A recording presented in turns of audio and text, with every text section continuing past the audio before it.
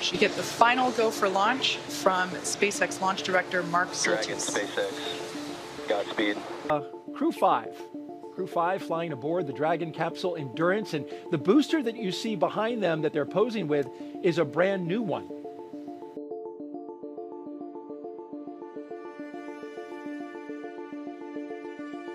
Six, 5, 4, 3, 2, 1. Ignition. Engines full power. And liftoff.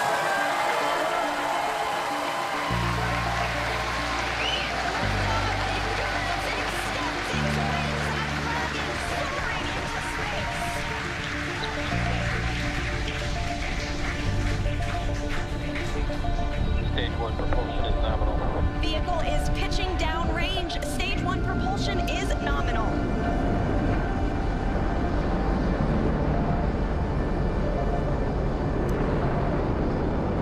We're now at T plus 35 seconds into the 5th rotational crew mission on board Dragon and Falcon 9. Nominal power and telemetry. Coming up in just a few seconds, we'll hear the call out for Stage 1 throttle down. Stage 1 throttle down. Falcon 9 engines throttling down to help pass through the period of maximum dynamic pressure.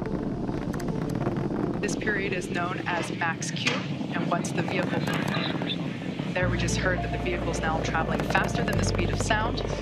Once through max Q, we'll throttle those Merlin engines back up. Max Q. Stage 1 throttle up.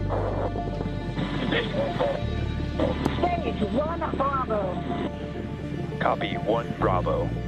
That call out for 1 Bravo means we're in the second and final abort mode for the first stage, continuing to get good performance. The crew is already pulling over 2 Gs. And next up is going to be a couple of events in rapid succession. First will be engine chill on the second stage and back engine. And there you heard that call out.